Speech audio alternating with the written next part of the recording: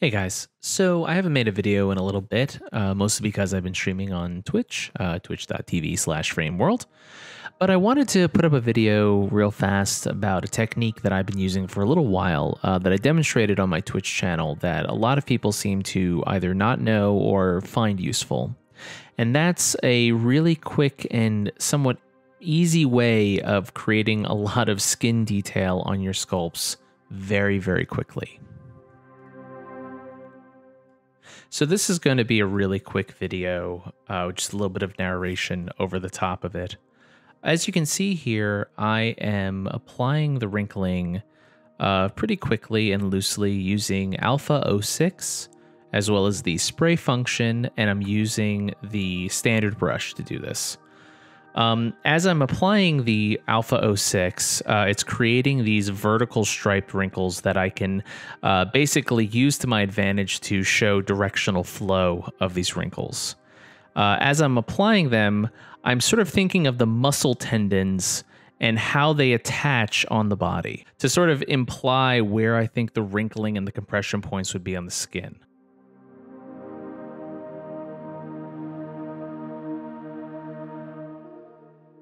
But here you can see I'm just drawing the wrinkling, these vertical lines basically in the fashion that they would naturally appear on the face.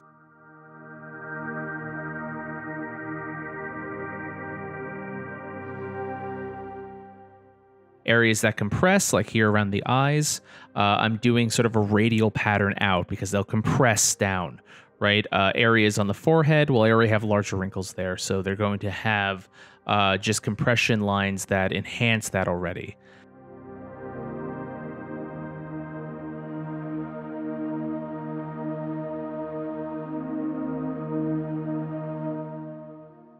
While I'm doing this, though, keep in mind that a lot of the detail work that I'm going to be doing using this technique will be muddied down a little bit by the clay polishing that we're going to be doing later on in this video. So I'm not being too precious with it, I should say. Like I said, I'm just trying to give this a overall general impression of what I want the skin to have.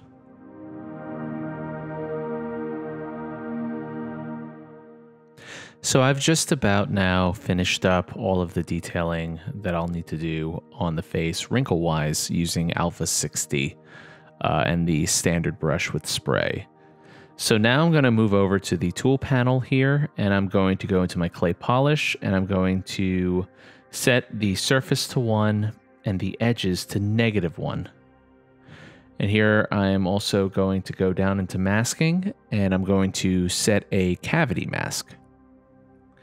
This is because I want to create an effect, and that doesn't affect the nice sharp cavities that we've created using Alpha 60.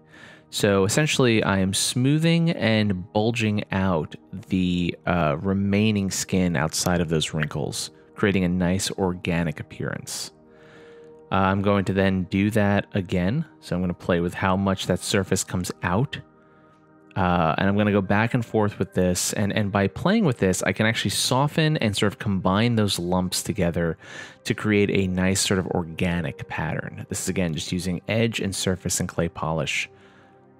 It's a really cool, effective way of doing it. Now here you'll see I'm going to mask off the lips and the eyes as well because I don't want them being affected as much by this polish process. And you can see here quickly, I'm getting a lot of different effects just by playing with these number values. It's pretty amazing what clay polish can do. It's a pretty old feature in Zbrush, but I don't see a lot of people using it as much as they should, because you can very quickly and easily detail so much of your sculpt with it. So here you can see now, this looks almost nothing like the wrinkle sculpt that we created that was really harsh and really like forward. This is now almost like soft and organic, and all of those wrinkling components have sort of combined into this just nice undulating shape that goes across the skin.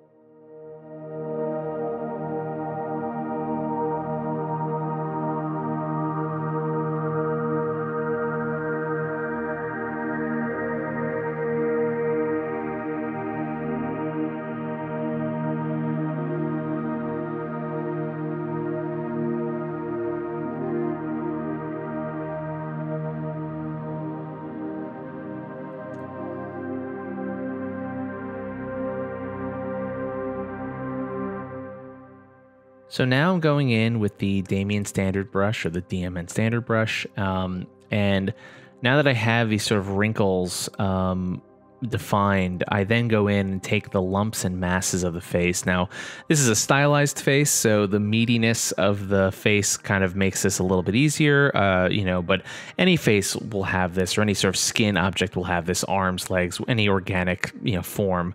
And essentially what I'm doing is kind of a cross-hatching pattern where instead of like carving out the muscles using a straight line, I'm kind of cross-hatching over that line to create more wrinkling that helps define the form itself. I find this looks a lot more natural than just kind of chiseling out a line where like a fold should be, and instead makes that feel like multiple little folds that are creating that overall shape, which is what naturally would happen in the face.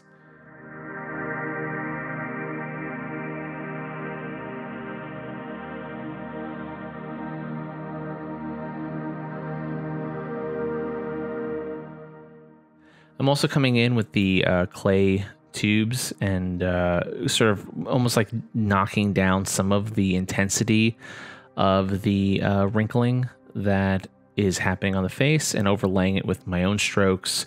Again, trying to, once again, just enhance the areas that I want enhanced. I'm thinking about the final image, the final render, and gearing it towards that, using the matte cap to kind of help drive sort of where I feel like I need to enhance these forms.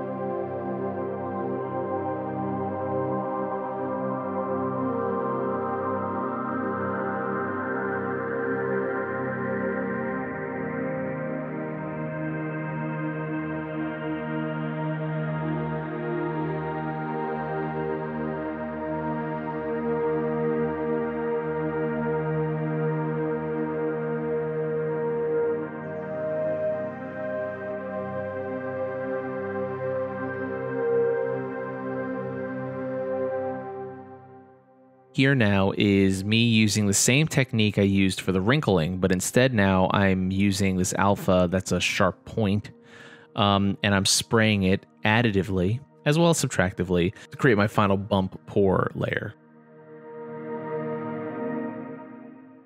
And just by spraying these on, I'm able to hide kind of imperfections. I'm able to hide some of the strokes that I dumbed down before. And once you throw material on this, it looks pretty fantastic. And it's a fantastic base to kind of sculpt and start from.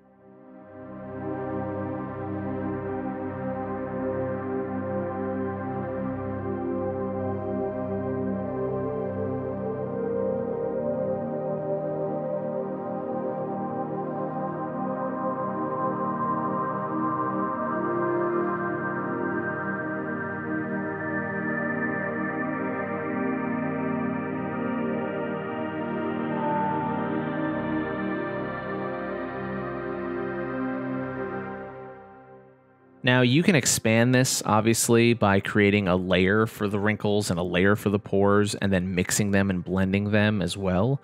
I didn't do that for this one. I was pretty adamant on creating a more rougher appearance with the face because I knew I was going to have a lot of subsurface scattering. And here I'm just doing some test renders to see how the pores and wrinkling holds up against an analytic light within Zbrush. And once I was satisfied with that, it was a pretty easy jump over into Marmoset, where I did this really quick render. So you can see here in about 9 minutes, I was able to detail a majority of the skin on his head, and it gave me a really cool semi-stylized skin experience. Use this technique on your own heads. I'd love to see what you come up with. Again, this isn't meant to be necessarily the final skin texture that you use for everything, but is really useful when you're in a pinch or you're in a time crunch and you want to get some detail quickly and easily onto an organic form. If you have any questions, please leave them down in the comments below. I'd love to hear from you guys, and I also love to see what you guys do. Also, follow me on my Twitter, which is @DigiSculpt, and also follow me on Twitch, which this video was recorded from. I usually go live most nights, and you can watch me as I go there. Thanks.